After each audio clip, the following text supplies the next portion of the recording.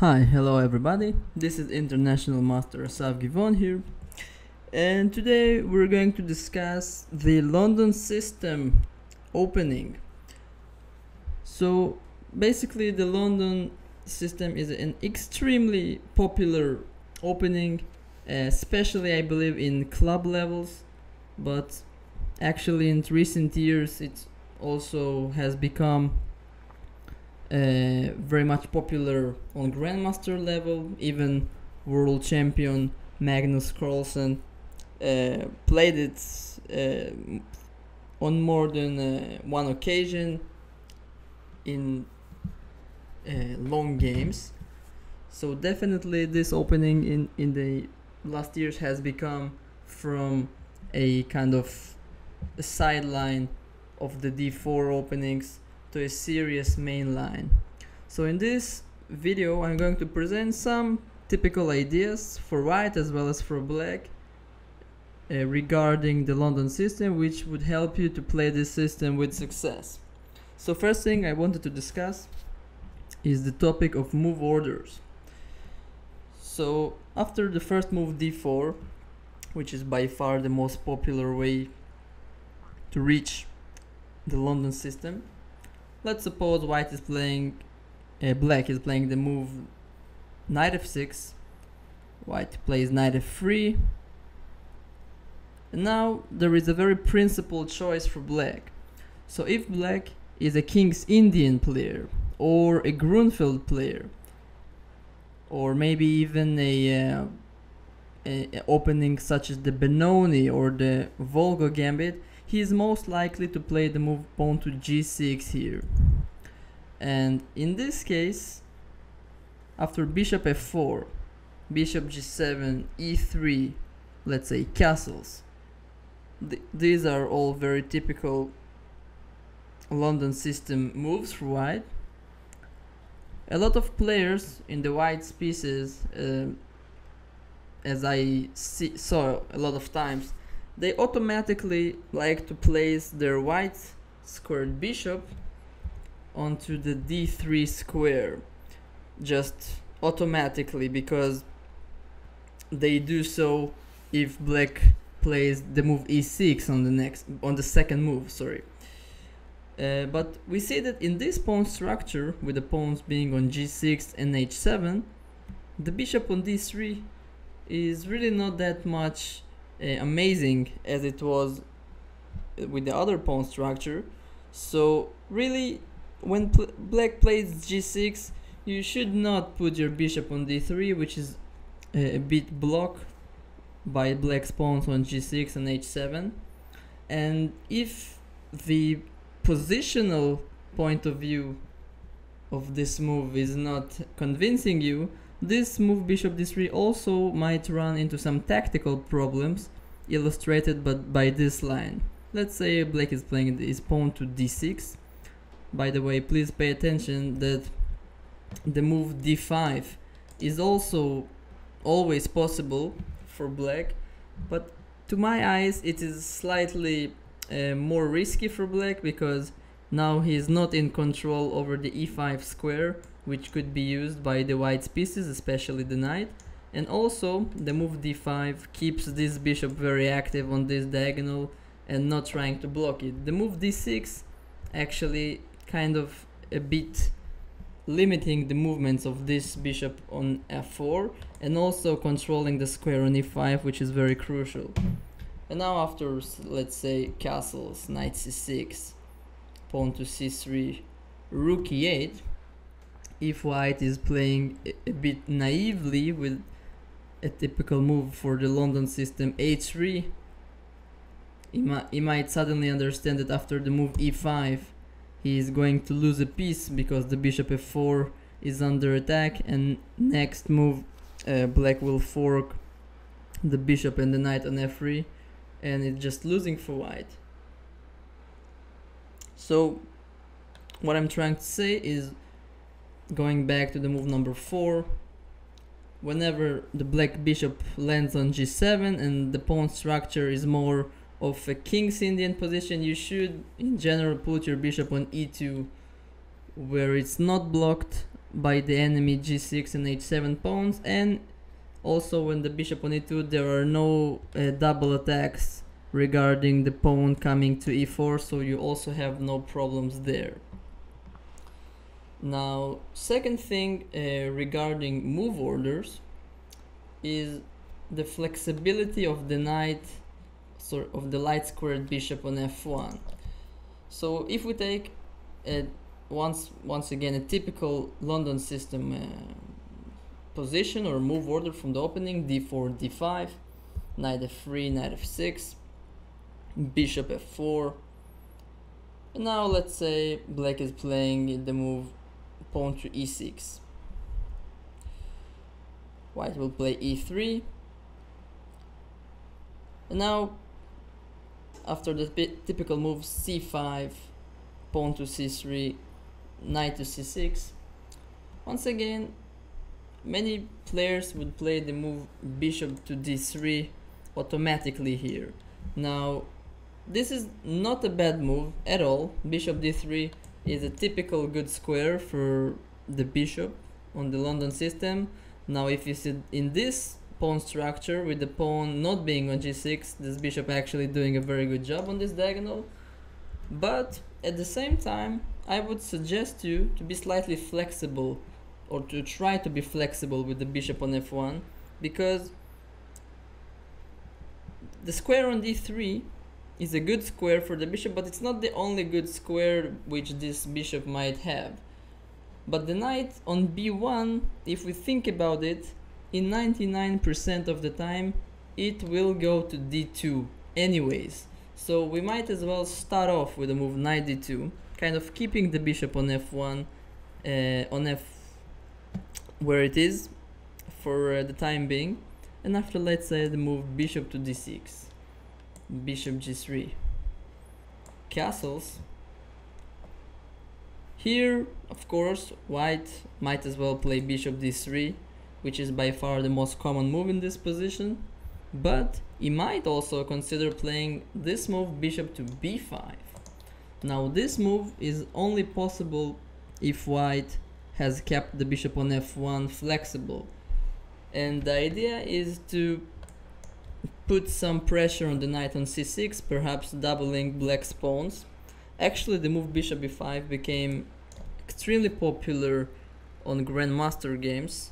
One of the ideas being that if black is playing a bit carelessly, for example pawn to a6, white can take the knight on c6, pawn takes bishop, and now this move queen a4 with a simple attack against the pawn on c6 actually creates a bit of an awkward questions for black to solve,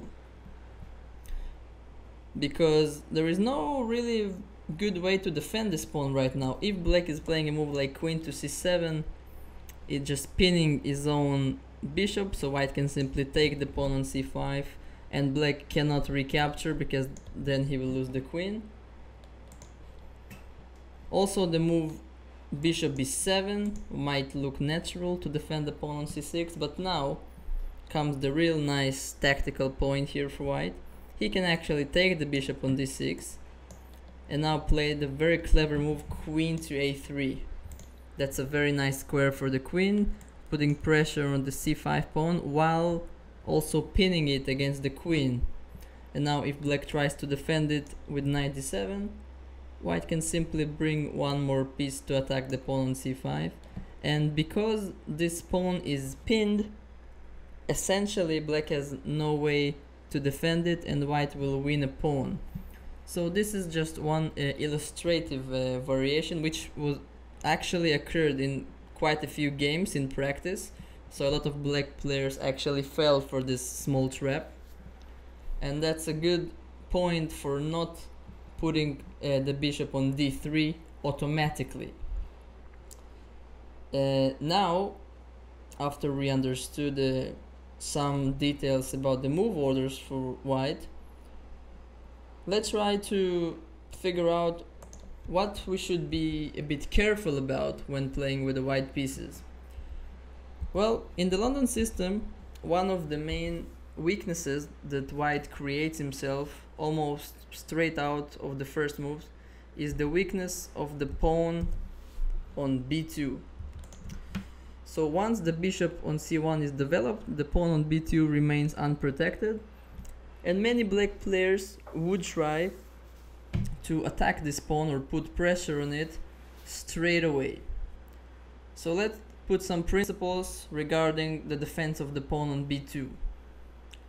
So if, for example, in this position, black plays the move pawn to c5, attacking white center with the idea to play queen to b6 on the next move. Obviously, we don't want to give up the control over the d4 square, so we have to reinforce this pawn. So the move e3 is the most sensible move. Now black plays queen to b6. We see that the queen is attacking the pawn on b2. And now comes the big question: how exactly do we want to protect the pawn on b2? So basically, in this specific case, actually the most clever thing that we can do is to actually sacrifice this pawn for the sake of fast development. Because if we try to defend this pawn passively with move like queen to c1, we see that now the queen is a bit passive on c1. We don't really want to make such a move. Also, the move pawn to b3 is a bit weakening. Now we see all of those weak squares around the white's position, also not too convincing. So now comes a very important concept as white here. He actually sacrificed the pawn on b2 by the means of the move knight to a3. Now this is a bit of a surprising move. We don't usually want to put our knights on the edge of the board, but it actually appears that from a3 the knight not only threatening to play the knight to b5 and later on perhaps to c7, but also in some positions the move knight to c4 with the attack on the queen on b6 might also be quite annoying. Now the big question is what happens if black actually takes the challenge and grabs the pawn on b2. So now we played the knight to b5, threatening knight c7 check. In itself, not an easy threat to deal with. If black plays knight to a6, which would be the most natural response, just kind of covering the square on c7. Now actually white has one very beautiful winning move here. You might want to try to find it yourself, so you can try to stop the video and figure it out. So the move is quite surprisingly simply the move pawn to a3. So the move a3 simply takes away the b4 square from the queen, and also in some cases the a3 square from the queen, and white simply wants to trap the queen on the next move with the move rook b1, or first bishop c4 and then rook b1, and the queen is just lost on b2. That's why black might try here the move knight to d5. So the difference is that the knight on d5 might also have some options of penetrating on c3 or attacking the bishop on f4, but in this case white actually has a different approach, but equally strong, just to play the move rook to b1, forcing the move queen takes a2, and now playing the clever move rook to back to a1, basically once again forcing the queen onto b2. Of course, if white wishes, he has a draw in his hands, but actually much better would be to play the move bishop to c4. And now black has huge tactical problems. The immediate threats being bishop takes knight followed by knight c7 check, but also the move rook b1 has now become a huge threat now that the queen cannot retreat to the a2 square, and this position is almost lost for black, even though at the moment he is 2 pawns up. So if you want more details about this specific position, I suggest you to maybe try to analyze it a bit with an engine. I can assure you that it's very promising for white. So this is about the immediate queen to b6.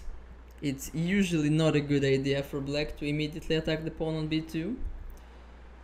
But if black delays the move queen to b6, let's take this position as an example.